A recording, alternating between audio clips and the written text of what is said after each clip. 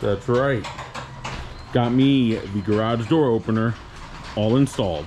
So what's going on, everybody? Welcome back to another YouTube video. Today, we're going to be talking all things KLR650. I'm going to be installing a bike part today.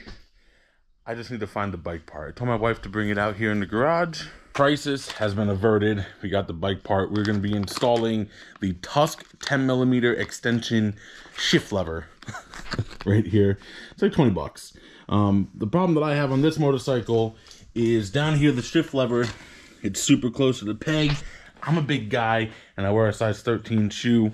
It's a little close, so I want to extend it. And we're going to do that today. The only tools that you're going to need are, had a bit of a scare, thought I lost it because of course it's a 10mm, but a 10mm open-ended wrench, you just need a wrench. That's really it. Some blue Loctite if you have it, just because the KLR is known to be vibrating. So help the bolt stay in. And other than that, that's all you need. So this is a really easy install. Anyone that has a 10mm wrench can do this job. It takes zero brains. It is super beginner. So if you're nervous about wrenching on your bike, don't worry about it. Anyway, right back there, there's a bolt. My finger's pretty much touching it. Just get the 10mm wrench on the bolt. And once it's on there, you just loosen her up. Do note that the bolt has to come completely out of the shift lever in order for the shift lever to come off the bike. At the beginning of the video, I lied when I said you only need to have the 10mm wrench. The new one requires you to have an 8mm wrench. They do provide your own bolt, so yeah, you need a 10 and an 8mm, not just a 10mm. All right, with Loctite on the bolt, I have it on there. We'll just snug it down. Doesn't need to be overly tight. And boom, just like that, we got ourselves a new shift lever. Now I know what you're probably thinking. Seriously, that's the video? No, that's not the video, man. I got some Hillman accessories, and it's a beautiful day out here in central Pennsylvania, so I'm gonna go test them out, and I'm gonna go ride for a little bit. All right. So we are officially ready to hit the road here. What happened to my mirror? Oh, geez. All right, we are off. So first moto vlog ever.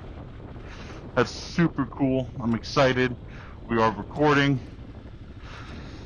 All right, we're just gonna go cruise around. Get my first impression ever with this new lever. Here we go. First. Oh yeah, it's like right where it needs to be now. I can already tell this is a huge improvement. Also, bear with me on my audio quality. I'm using I have a Lexan G16, the Bluetooth for the helmet. That's what I'm using to record audio with as well, so bear with me if it's not the best. Yeah, I can already tell the placement of this lever is almost exactly where it needs to be for my big feet. So I'm super happy about that. And now we're just gonna go cruise around town a little bit. I say around town, but I live in the middle of nowhere. So around town is honestly just a bunch of country roads, a bunch of twisties. Unfortunately, I don't think there's any trails by me that are local that I could take the bike off-roading. I'd have to drive about, I don't know, 45 minutes or so. Oh no, this mirror. I gotta stop and tighten that. That's gonna drive me crazy. But yeah, so pretty much everything's on road around my house. But that's okay. We're still out, we're riding. It's only a couple more days left of the season. It's been super cold here in Pennsylvania, but I'm lucky enough that right now it's it's about 40 degrees. That's warm for this time of year. I remember the first time I hopped on the bike and I took it down the street. It was like 4 miles. But I this is so embarrassing. I sat down on the motorcycle and instantly went to go put on my seatbelt. Hello, Steven, you're on a motorcycle. There's no seatbelts on the motorcycle. You dumb. I've learned that cars are always out to get you. I always got to be driving defensively, because they'll just pull out in front of you And it's like, what the hell, man? I'm like riding here, and you're gonna pull out in front of me. Like, what's wrong with you? Why would you? I don't know. Whatever. Just little nuances, little things I'm starting to learn. You enjoy your hunting, man. I know what you're doing. Check out this view up here, man. Oh, baby. It is just next level. Just pretty.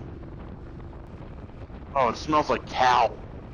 There's so many cow farms and cornfields out here. You'll just be driving and get whiffs of cow. Just cow poop. So disgusting.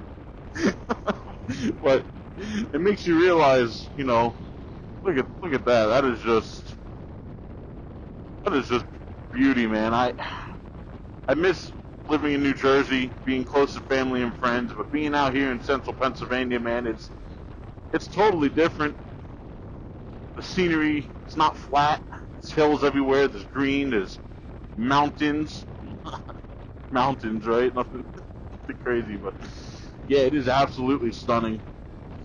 But I don't think we'll be here much longer. A couple more years, I think we're going to be heading down southwest, maybe down to like Texas or something. Well, who knows? Maybe we'll end up back in Jersey. I don't know. We'll see what happens. Anything's possible, right? But I figured while I'm out here on the road, I'm riding the bike, getting some seat time in, I figured I'd explain to you guys why, out of almost the blue, why I was like, you know what, I'm going to buy a motorcycle. It's time. You know, my whole life I've always been interested in motorcycles, and I've always went against buying one and getting into them because I know how I am on cars, and I'm a little reckless. I'm going to be honest with you. I like going fast. I'm a motorsport head. I'm a fanatic. I'm a freak on motorsports. So I've always stayed clear of getting a motorcycle only because I figured if I get a motorcycle, I know what I'm going to want to do. I'm going to want to go fast. I'm going to be crazy. I'm going to want to be popping wheelies and all this other stuff. And I just never went ahead and bought a motorcycle. You know, I've ridden motocross for a couple times, right? Like that's my really only experience on a motorcycle is motocross. And when I went to Jersey a few weeks ago, believe it or not, I was hanging out with the homie at his house. His brother has a Vespa, out of all the things, and I was like, hey, can I take that around the block? So I hopped on this Vespa and I took it for a spin, and I came back and obviously ear to ear smiles, and I was like, okay, I've just decided right that moment I'm buying a motorcycle. I came home. Within a week of coming home, I had my Oh.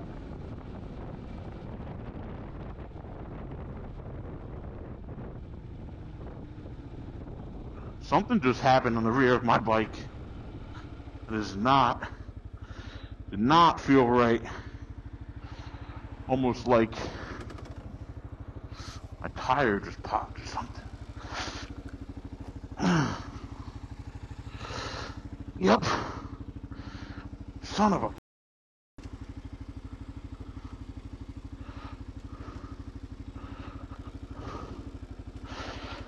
Well... Ah, man. What do I do?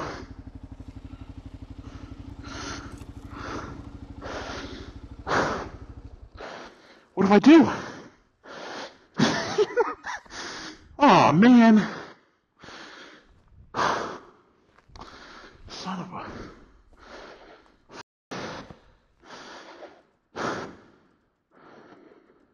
Well, that's not good. Bummer. You know what's really bad about this? I don't think I have cell service.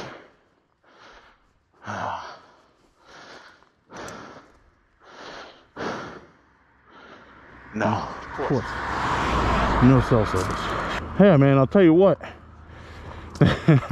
I saved it. I saved it and I didn't go down.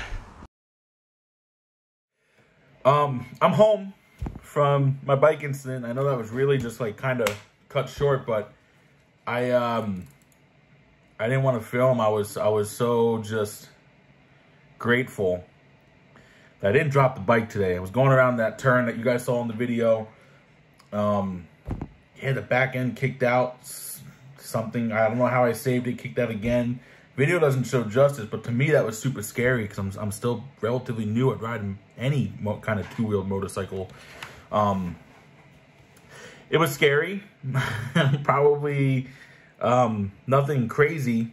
Probably a lot of bike riders know what that feeling is, but for me it was scary, and I'm just, I don't know, it got me thinking. You know, I ended up putching the bike home. Probably not the smartest idea, but it was cheaper for me to putch the bike home, potentially risk ruining the tire and the wheel, than it was to call a tow truck driver out in the middle of nowhere, Pennsylvania. So I opted for that.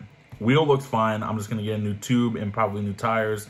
Point in case, I'm super grateful that I didn't drop the bike and got really injured. I'm here. I'm breathing. I'm home with the family. Scary moments, man. Scary moments. Proud to announce the shifter works fantastic. No need to be concerned if you guys want the extended shifter. Oh, man. I'm happy to be home. I'm going to eat some dinner. I got some pizza and garlic bread. I literally brought it down here to show you. I'm going to bring it back upstairs and eat with the family. But just take this away. Life's short. You never know when life can end. I don't think I would have died if I crashed. I would have just got back up, whatever. But you never know what can happen at any point. Everything was going well. Super smooth. Next thing you know, I am clenching my ass cheeks because I'm frightened for my life. Like, it's scary when that stuff happens. So you never know. Treat everyone with respect. Never let a moment slip by. Enjoy life to the fullest. I'll see you in the next one, guys. Peace.